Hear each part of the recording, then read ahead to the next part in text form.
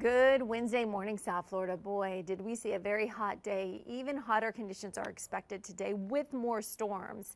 Yesterday, isolated areas of Broward County from Weston to Davie all the way to Fort Lauderdale Airport and Pompano Beach got slammed with afternoon storms. For you in Miami-Dade, you barely saw a trace of rain. We're going to do that again today. Now, we're all going to have to deal with the heat. We have a heat advisory in effect, Broward and Miami-Dade. This means we're expecting feels like temperatures, heat indices to reach 105 to 108 degrees for more than 2 hours. So hydrate. This is the time of year we really need to be prepared.